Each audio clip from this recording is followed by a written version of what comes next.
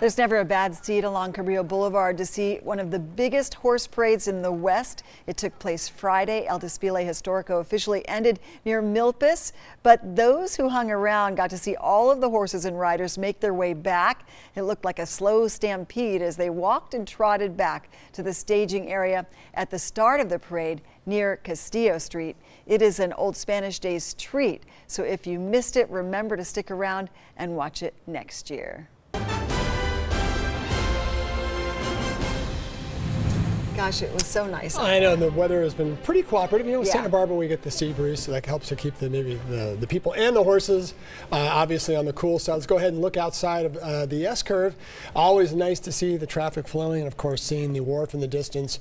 Both don't appear to be bobbing too much, so that means the winds are very light, so maybe just breezy and beautiful.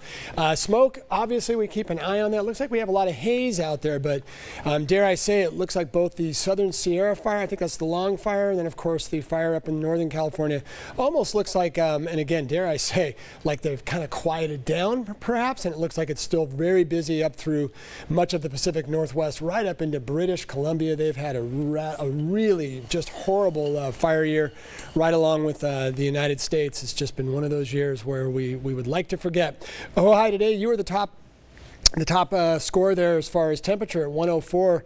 Paso Robles, you topped out at 102. And then look at the beaches, and of course that's the big changeover where we get those much cooler conditions. This is not a strong fall-like heat wave that blows the fog all the way out into the Pacific Ocean. This allows the marine layer, this type of heat wave allows the marine layer to kind of linger. That means that inland areas are really going to be on the jealous side as far as those coastal areas being much cooler. All right, heat warnings and heat advisories will stay in effect through at least the next couple of days, maybe 3 days officially. Beyond that, though, is probably going to be a day-to-day thing. We might see them being extended right through much of next week. 60s along the central coast, also down around Oxnard. That means the sea breeze is in full gear.